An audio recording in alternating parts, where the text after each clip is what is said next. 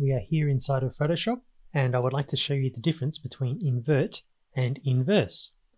So let's go and grab our rectangular marquee tool and drag out a selection like so.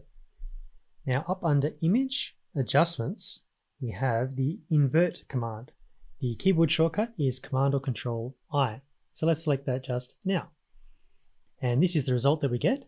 So you can see the invert command goes after pixel values. So black becomes white, white becomes black, and colors reverse. So what was a green stem becomes pink. So if I press that invert command again, Command or Control I, we basically get back where we started. Okay, so that was invert. So now I'm thinking the selection that I dragged out, I would like to reverse that. So instead of the area inside the rectangle being selected, I would like the area outside the rectangle to become selected. And we can do that using the select option inverse. Command or Control plus Shift plus I. So if we press that just now, we have indeed reversed that selection, and I'll prove that to you by going up to Image, Adjustments, Invert. And sure enough, we invert the pixels now outside of the rectangle. Very nice. Okay, so let's invert those again by pressing Command or Control I. And then let's get rid of that selection by going up to Select, Deselect.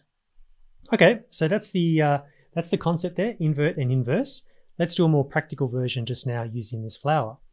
So I'm thinking I would like to mask this flower, in other words, separate it from its background, have transparency around the flower. So I'm going to go and grab the Quick Selection tool and drag over this flower. And I can already see very quickly I'm going to have some problems. So if I zoom in just here, even if I make the brush a little bit smaller, it's really having problems selecting through here.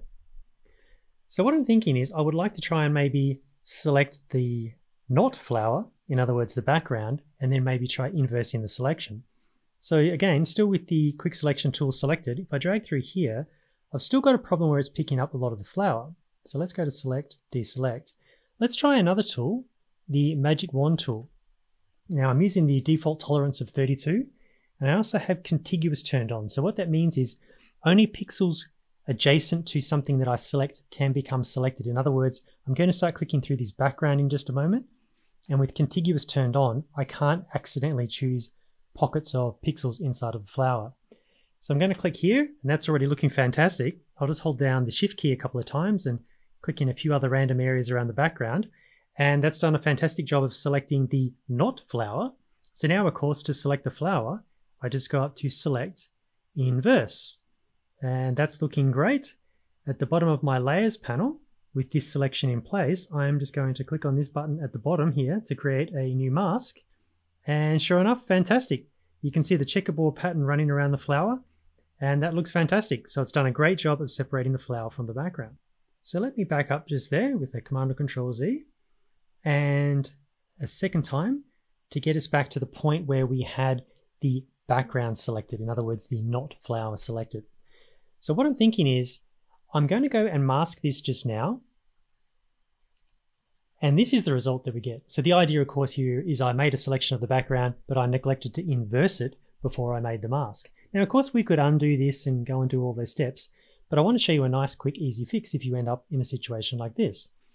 So you can see over here in the Layers panel, keep a close eye to the rectangle showing the selection around the outside just here. So that's the layer selected, and of course the layer is just made up of a bunch of pixels. But if I click on the mask, you can see it now has the selection rectangle around the outside. The mask is also just a collection of pixels. So we know in a mask the white area reveals and the black area conceals. So knowing that the mask is just a series of pixels, let's press Command or Control I with the mask selected. We invert the mask and get the exact result that we want. Very nice. So that's it, guys. I hope that clears up the difference between invert and inverse in Photoshop.